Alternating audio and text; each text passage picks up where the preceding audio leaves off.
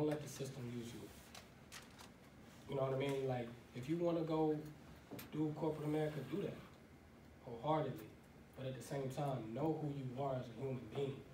You know what I mean? Like, some people understand you gotta go get them corporate jobs to take care of your family and to take care of your needs and stuff like that. Go do that, I understand. But be wise, like be strategic, man. Like understand, like you gotta have a plan. Like we was talking, like you gotta have a plan. Like, okay, I'm gonna get in, I'm gonna do this, I'm gonna get out. You know what I mean? And stick to that because money is enticing.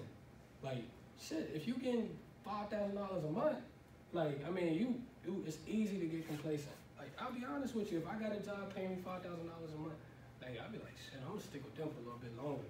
And it's so easy, so it's like you gotta have a discipline. Like, okay, I'm gonna get in, I'm gonna be disciplined about where my money's going to, things like that. You know what I mean? I'm gonna make some connections while I'm in here. You know, I'm gonna make these business ventures, and once you get grounded, and hey, the world is yours. So. Do you think that you'll go back to any company just to like use that to get up your capital so you can do what you really want to do? Actually, I did. I'll be honest with you. Like over the break, like over on a break, I live in Charlotte now, and I was working in a warehouse, and it was just like it got to a point where I needed income, like to survive. Like you know what I mean? Like you can't like, and that's what I was talking about, like the system. Like it's not set up for us, so it's like, damn, you gotta go. So it's like I was working in a warehouse down at a hub in Charlotte, and the reason why I did it, like I said, everything is intentional. You know what I mean? I'm trying to grow into, like, you know, me and my pops, we got a company, we going into business together and stuff like that. So I did it just to get like more insight, like about how like logistics works and everything like that. And it really opened my eyes to a lot, because like even like with the, like investments and stuff like that, like we look at the numbers, we look at the PE ratios, we look at the dividends, we look at all that, but we don't understand like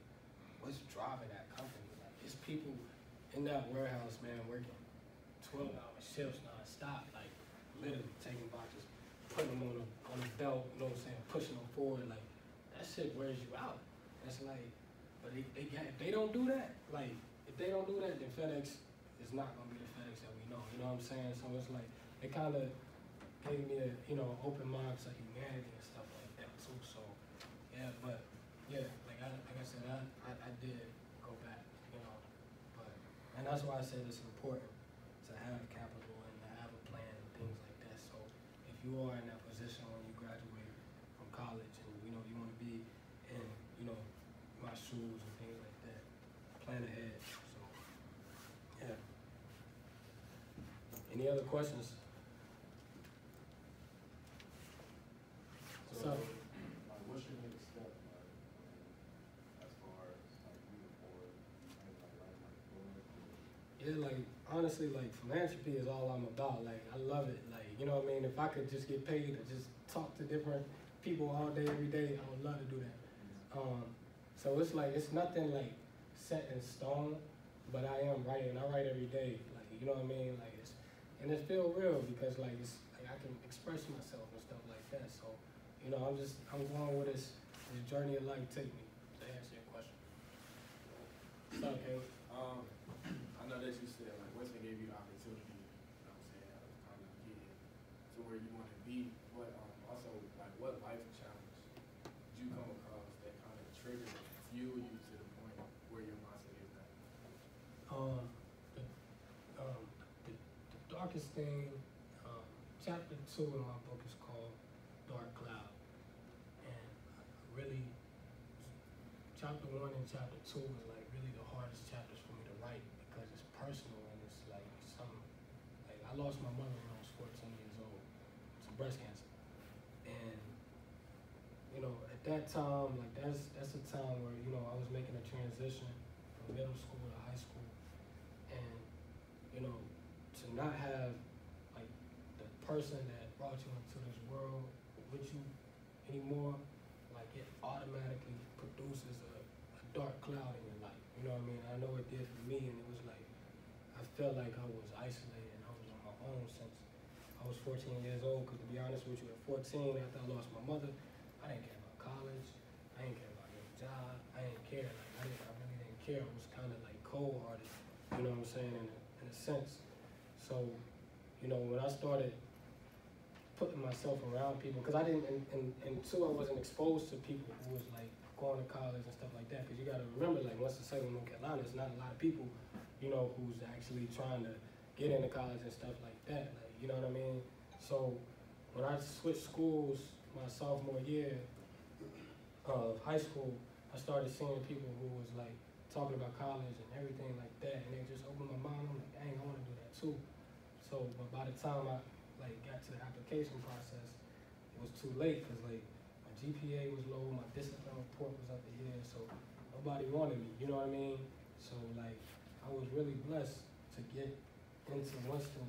You know what I mean? For them to give me an opportunity and, you know, to believe in me and to give me a chance. Like, and that's why like I appreciate every little thing. Like even a student investment fund, because like, man, I ain't supposed to be here. You know what I mean? I wasn't supposed to have this opportunity.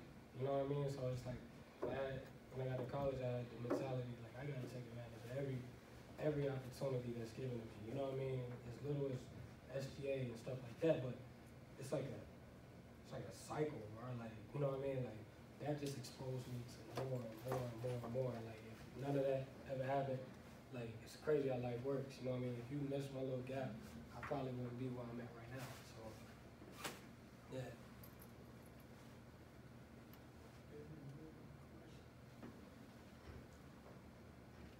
Okay, well, I guess the last question would be, what do you want people to take away from not only this speech, but their time that they have left here? Like, what things would you think they should really focus on?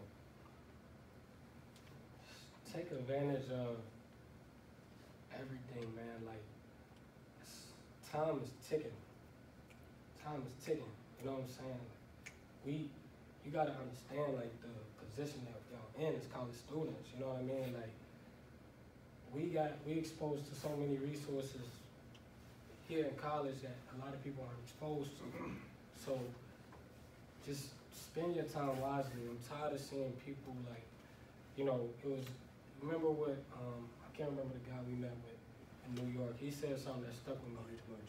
Jeremiah, yeah, Herbie. He said something that stuck with me. He was like, I'm not trying to be the king of the sandbox. He was like, I don't want to be great amongst average people, nor do I want to be average amongst great people.